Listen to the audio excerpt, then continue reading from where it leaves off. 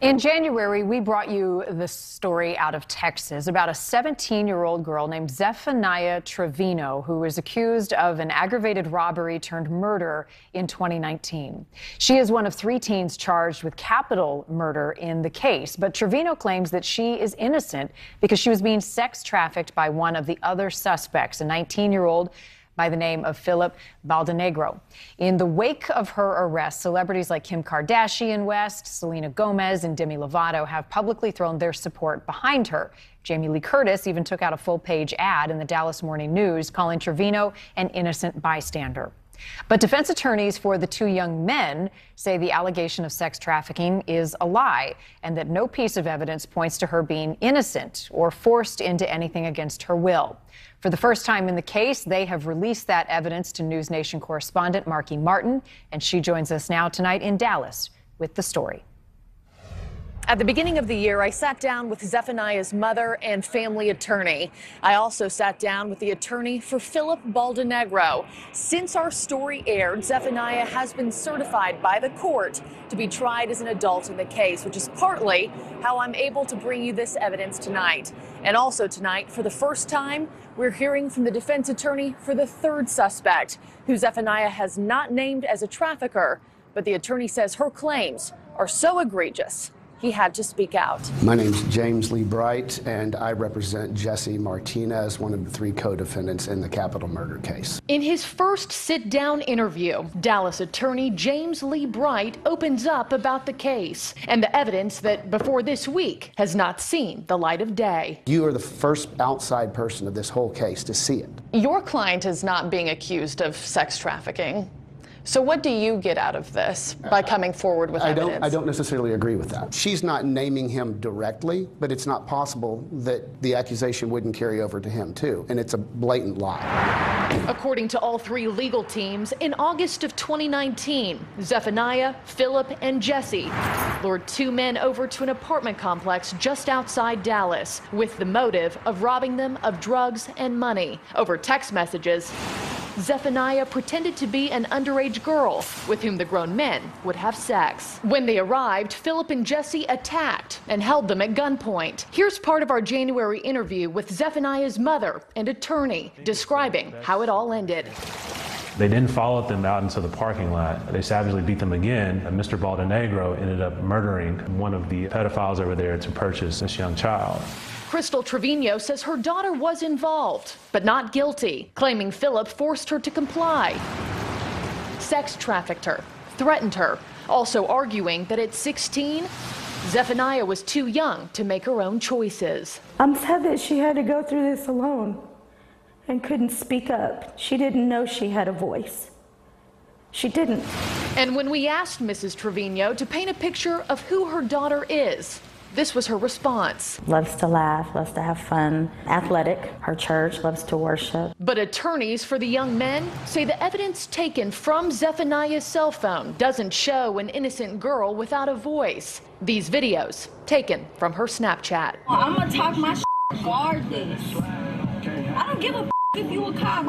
I'm gonna talk my shit. Y'all ain't this ain't all y'all ain't, which is why none of y'all getting cuffed by me. Facts. In January, 1 month before Zephaniah received adult certification, we also sat down with Philip's attorney, David Finn. At the time, he couldn't show us, but said the evidence on her phone was damning. In her phone, she's looking for guns all the time. For months, searching Glock, starter pistol, Glock, 38 pages of it. These videos also taken from her social media accounts, posing with firearms, smoking weed, and offering low prices for various drugs. This one, holding a palm full of white pills, says tap in, crackheads.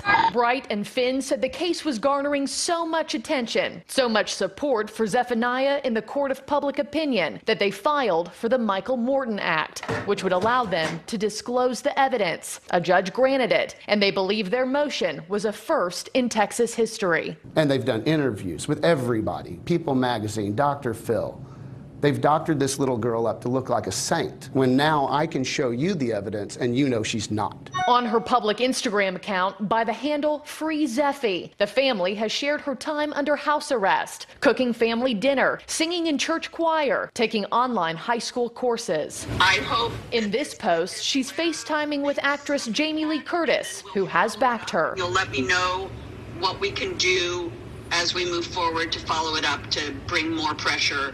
Pressure breaks pipes. Yes, thank you for everything. Pressure Pressure breaks pipes, pedal to the metal. Let's go. Another piece of evidence released to News Nation, this handwritten letter from jail that Zephaniah mailed to her best friend. In one line, she says this: "I wish I could rewind and change stuff. I used to think I was untouchable, that I'd never get caught. Sheesh. Man, was I wrong." She goes on to ask the friend for a favor: to disable her Instagram account, writing, quote, "Feds trying to hack my stuff." Zephaniah gives her her password. That same friend, who we're keeping anonymous, was interrogated by the DA. We now have those audio files.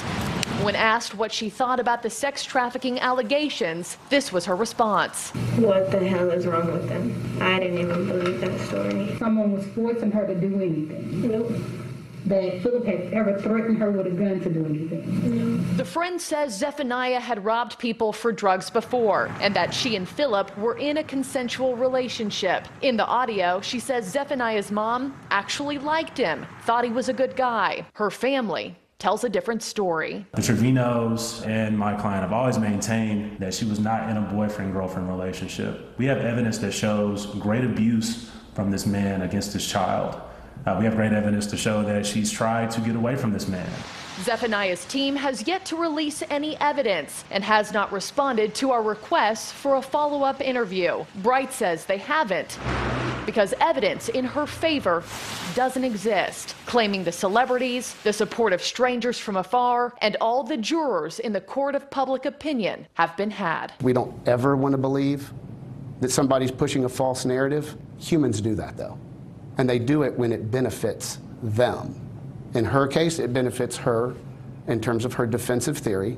It won't ultimately work. And in their case, you can get online and see how much money they've raised for this. Now, on her fundraising page, that number is north of $100,000. But Bright and Finn tell me that behind the scenes, it's upwards of $500,000. And they say they're curious as to where that money is going, especially since Zephaniah's latest post on Instagram is selling free Zephi sweatshirts and T-shirts. The family saying that money will be going to the defense fund and also her commissary account. Also worth mentioning, too, we have reached out to the PR firm that represents Zephaniah and also scheduled our original interview. We reached out 3 times with no response, and I have reached out to her attorney twice with no response either. Reporting in Dallas tonight, Marky Martin, News Nation.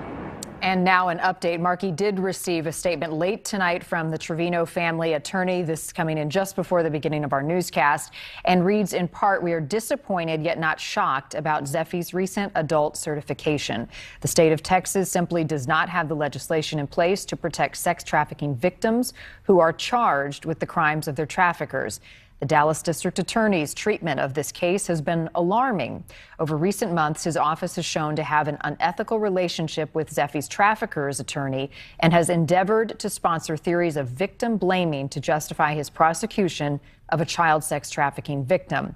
We are encouraged by Zephi's bravery to fight for herself and other sex trafficking victims facing the same battle she is faced with, and we look forward to her day in court."